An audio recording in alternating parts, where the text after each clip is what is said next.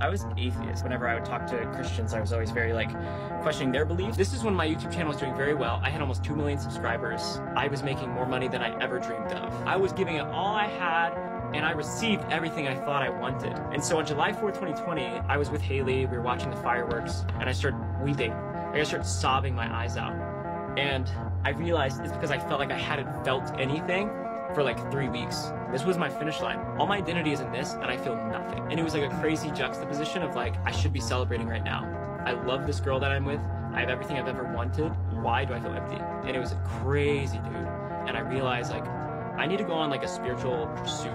I started taking a lot less cynical approach towards asking questions. Just starting to pray and starting to ask myself, like, what do I believe?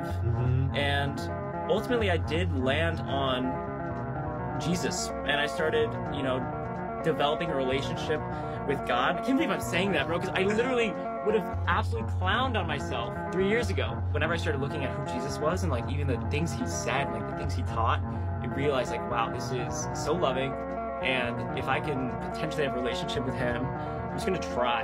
And now it is my source of joy. Like, it is my source of love. It is my source of everything. Because I have that, I can go out into the world and do unto others like when I feel like